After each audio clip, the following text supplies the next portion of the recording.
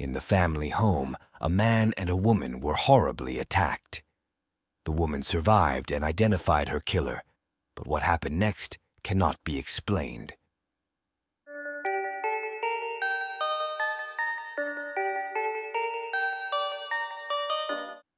In November of 2004, Peter and Joan Porco had been married for 30 years and lived in Del Mar, New York. They had 2 sons together, and 52-year-old Peter worked as a judge's law clerk, while 54-year-old Joan was a beloved speech pathologist within the Shelmont School District. They lived in a 2-story home on Broccoli Drive. When Peter's employers noticed that he hadn't arrived to work on the morning of Monday, November 15, 2004, they were immediately concerned since he was such a reliable employee. They called the police and requested a welfare check. When the officer arrived, he was immediately concerned. The front door was ajar, there was a key in the lock, and as he looked down at the cement steps, he could see drops of blood. As he entered the home, he was met with an absolute bloodbath, and as he looked to his right, he was horrified to see Peter lying by the front door in a pool of blood.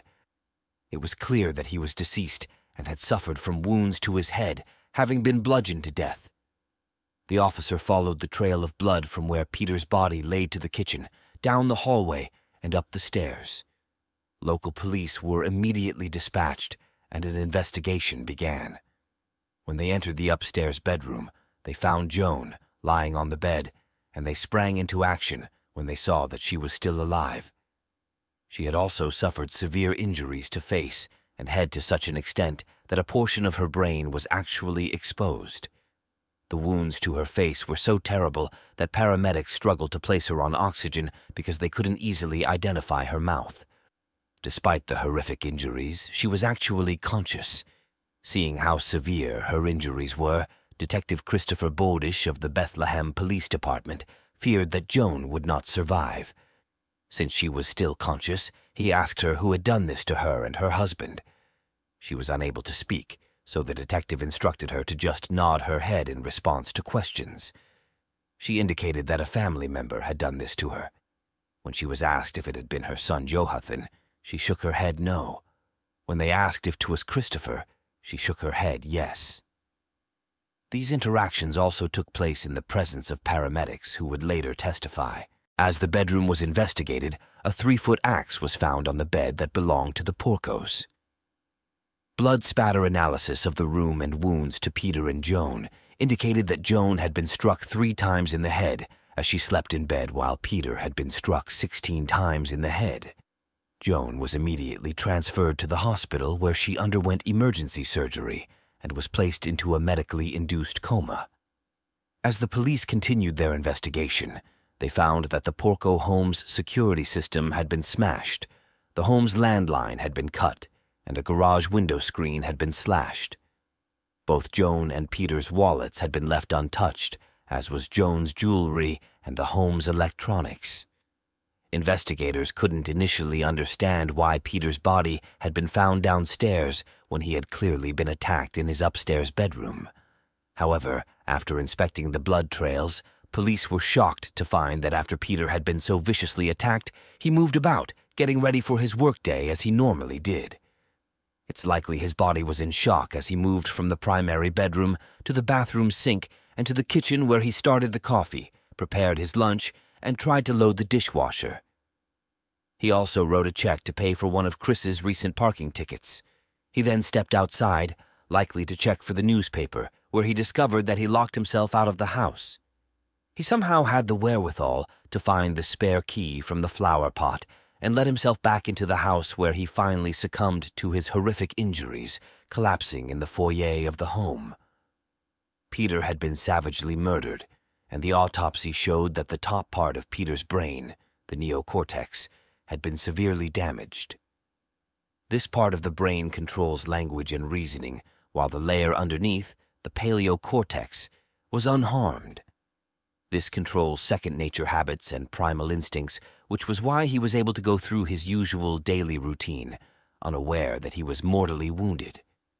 His skull had been penetrated, and part of his jaw was missing. He bled for many hours before he succumbed to his injuries. Because Peter had been struck so many times in comparison to the injuries Joan had sustained, it was clear that he was the murderer's target. After Peter had been murdered and Joan remained hospitalized in critical condition, their son Christopher Porco received a phone call from a newspaper reporter asking for his comment about the murder. At the time, Chris was 21 years old and attending the University of Rochester, 230 miles from home. In the meantime, police had issued an all-points bulletin for Chris since Joan had identified him as her attacker. He called the police to ask what had happened to his parents and was told that his father had been murdered and his mother was clinging to life. His voice was absolutely emotionless as he spoke to police and learned the news, which should have been devastating. He never asked how his parents had been attacked and remained in control throughout the conversation. Police also looked into other potential suspects after a tip had come in that an unhappy litigant may have been angry with Peter about the outcome of a custody case, but this person had a solid alibi. Peter's great-uncle Frank had mob ties and was known as the Fireman. Police wondered if Frank had threatened to talk to authorities and his associates sent him a message by murdering Peter with a fireman's axe. This theory was quickly dispelled when they found that Frank was incarcerated because he refused to cooperate with authorities as an informant. When police spoke with Chris's classmates, they indicated that he always claimed to have come from a very wealthy family. He told them about real estate holdings and various vacation homes, which was a blatant lie. When some friends would ask to be invited to one of the many homes that the Porcos supposedly owned, he would quickly come up with an excuse as to why this wasn't possible. Chris had a tendency to lie, and there were tensions between him and his parents that were financial in nature. Chris had taken out a loan, likely to pay for his tuition, but had used nearly $17,000 of the loan to finance a brand-new Jeep Wrangler. He was also doing poorly in school, and the university had suspended him. He'd moved on to Hudson Valley Community College in the spring of 2004, where his grades were also suffering. As he was touring around Europe, Joan and Peter discovered that Chris was also flunking out of community college.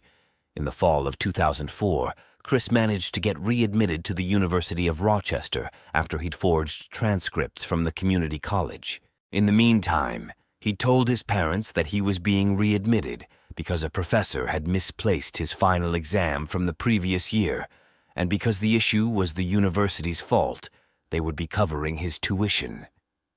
In order to maintain this lie, Chris forged his father's signature on a $31,000 loan and also opened a line of credit with the bank, again forging his father's signature as the co-signer in order to help fund his Wrangler. Adding insult to injury, Chis had also been stealing his friend's property, including a roommate's laptop. He turned up with the exact same make and model of computer. His parents' home computers and cameras had been stolen during the summer of 2003, and they suspected that Chris was responsible. Chris had also developed a scheming system on eBay where he listed these computers and cameras, collected payments on their purchases, but never sent the items. When he received emails about the items not shipping, he posed as his older brother, 23-year-old Jonathan, and said that his younger brother Chris had sold the items but tragically died. Posing as Jonathan, he explained that he was unable to find the items and had no way of refunding the purchaser. Jonathan was a naval officer who would have been very negatively impacted by this behavior and had attempted to call his brother at least 40 times without reaching him. 2 weeks before the murder, Peter was notified that the loan Chris had taken out was delinquent. This was when Peter and Joan discovered that Peter's signature had been forged on the loan, as well as the line of credit. They found that Chris hadn't paid for any of his tuition after receiving the money from the loans. Both Joan and Peter tried to reach Chris after discovering this information, but he never returned their calls. Because he was unreachable by phone, Peter wrote Chris an email expressing his disappointment about his dishonesty and told Chris that if he were to do anything like this again, Peter would be forced to file forgery affidavits with the bank. He wrote, "Did you forge my signature as a co-signer? What the hell are you doing?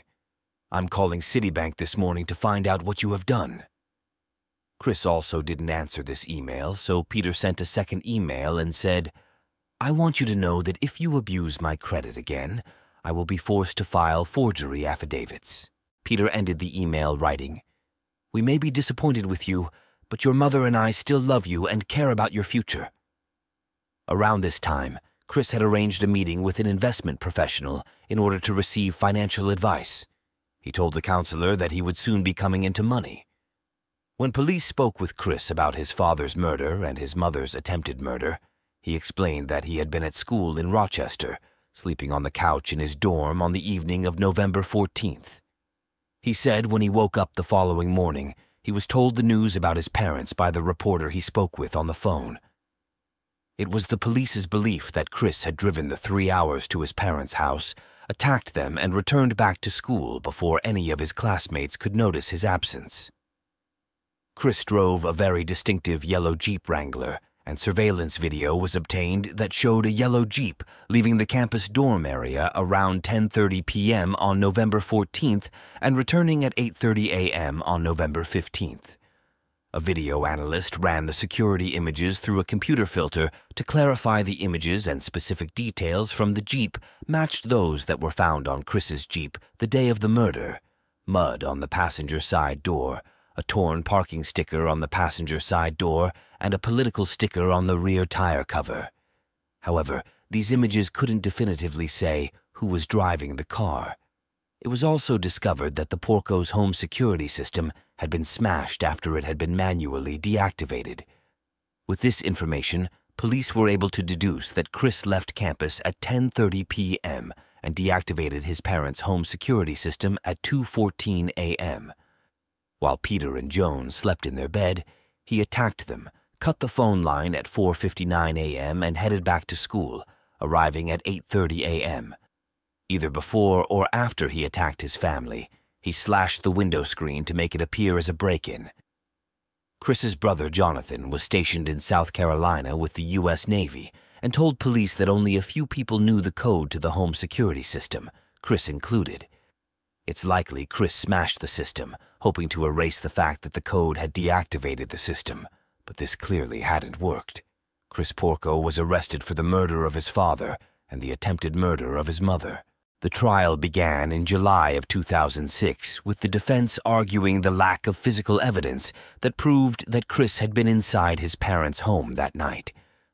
The prosecution did have a tollway ticket with Chris's DNA on it, but that was the extent of it.